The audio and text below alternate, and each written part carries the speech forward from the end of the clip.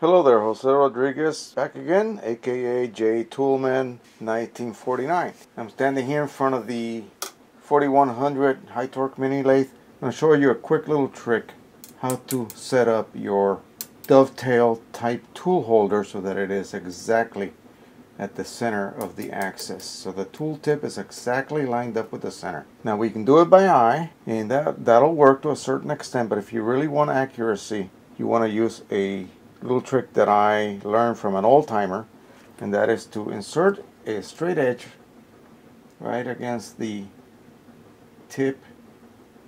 And you can see that when the two come together, the ruler is actually tilted toward the tail scope. That means that the holder is a little bit too low. So I'm going to go ahead and do it, and I hopefully will not be in your way.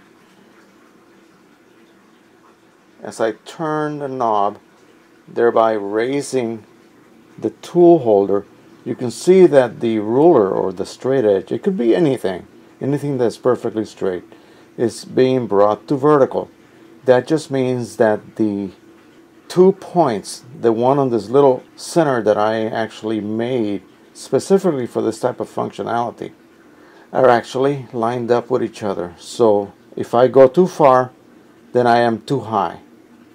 So I would bring it down just a wee bit more and then readjust until we have a pretty much vertical positioning of the straight edge, and then we just lock it in position. And that's all there is to it. Now I can be assured that when I'm doing facing cuts across a piece of work, I will not end up with a dimple in the middle, which is the result of having your tool not set at the center point of the axis.